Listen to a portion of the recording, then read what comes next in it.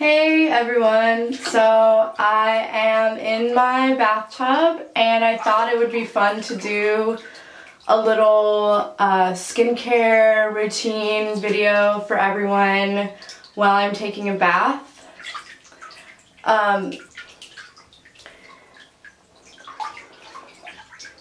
Hey everyone, so I'm in the bathtub, clearly. I'm taking a bath. I had a super frustrating day today.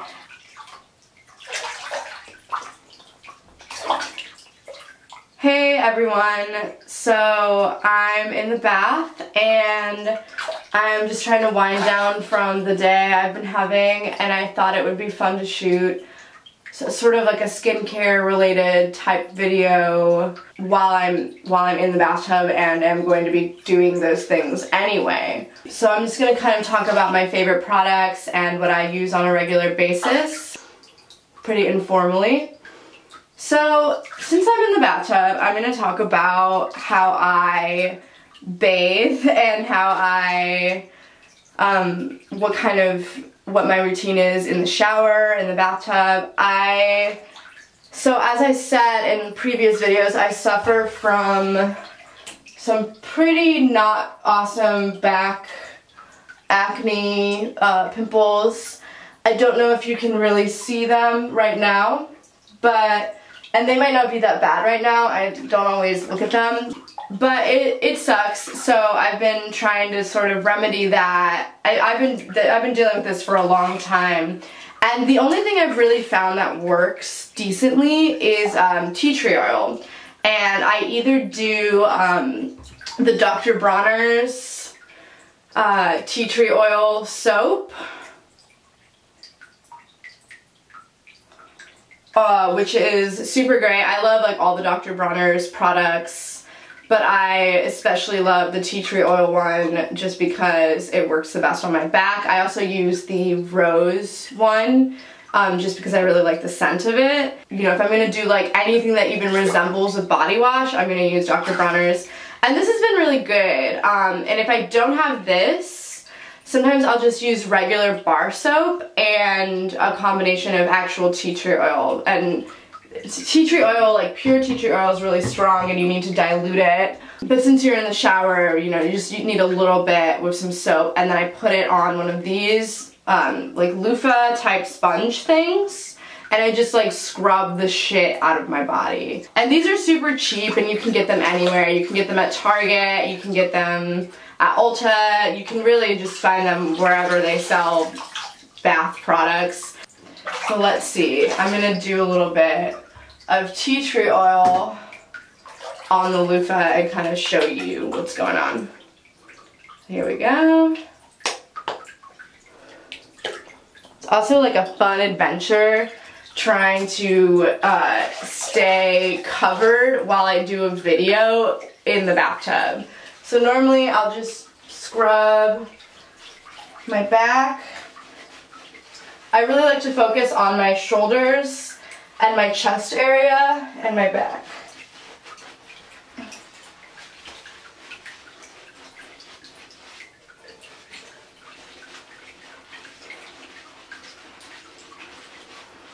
And you really don't need a lot of soap. I feel like I always have a heavy hand when it comes to the soap situation because I'm just kind of like pouring it and not really paying attention.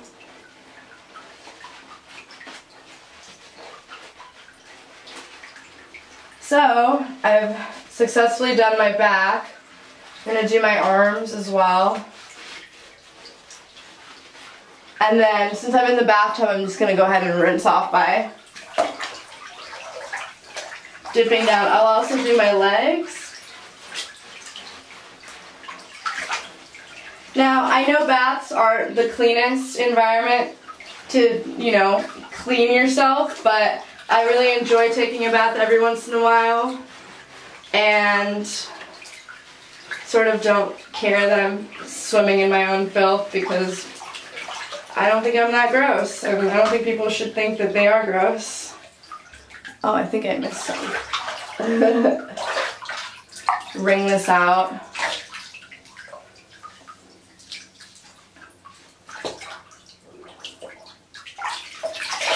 make sure all the soap is out of it. So now that I've cleaned most of my, or shown you how I clean most of my body, we can move on to my face.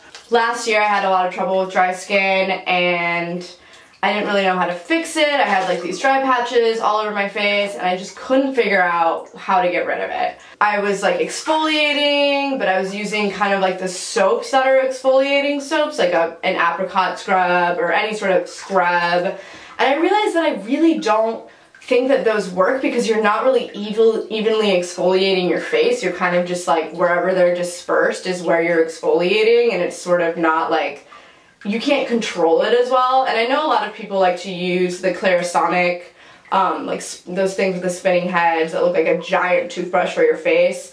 And I've used those and those are nice, but they're obviously very expensive and I would rather spend my money elsewhere. So I ended up figuring out that my best option is a cognac sponge, which I'm going to retrieve for you.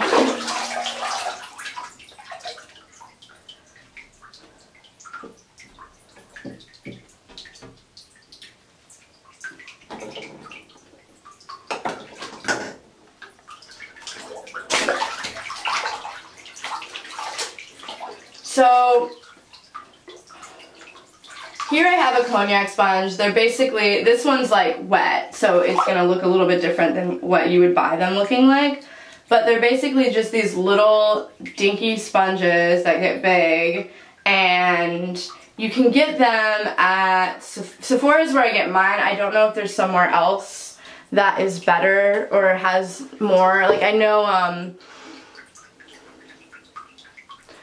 Sephora brand sells them, and I know that other like skincare brands sell them as well. I'm gonna zoom in a little bit so you can kind of see what's going on. But I'm gonna use the cognac sponge. This is what I do almost every night if I do wash my face. And then I'm gonna use just a really gentle cleanser. And the cleanser that I like to use is the Kiehl's Ultra Facial Cleanser, and it's just super gentle and it's for like all skin types, and I just like it the best out of sort of all the cleansers that I've tried. So I just use a tiny bit. And I work it all into my face. Your face like should be wet before you do this.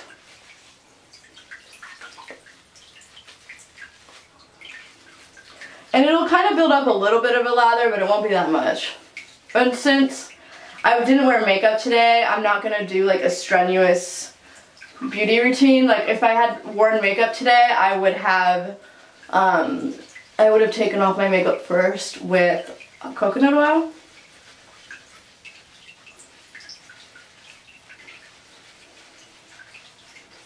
So I just go and work it through my skin super well. And kind of just like make sure I'm getting everything. And then I'll kind of put the sponge back in some water and I'll kind of work it again.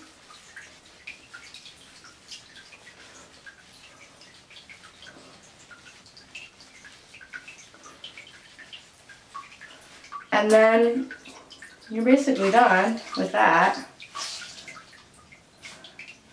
Going to leave that sponge hanging, and then I'm just gonna rub some water on my face. So now my skin is clean. Then the rest of the steps that I want to show you, I will have to do out of the tub.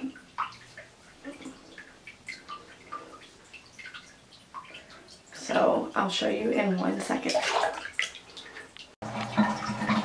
Okay, so I'm out of the tub and in my really cool robe, and I'm gonna kind of finish up what I was talking about and finish my skincare routine.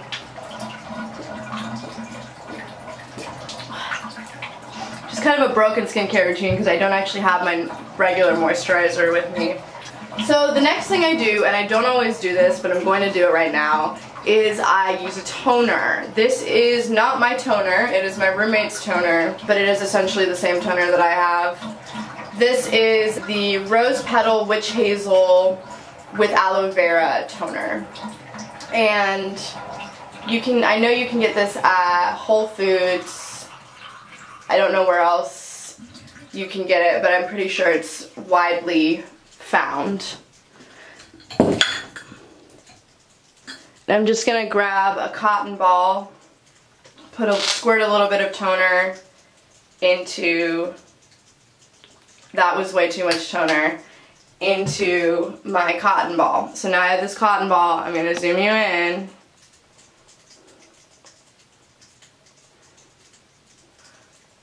And I'm just gonna rub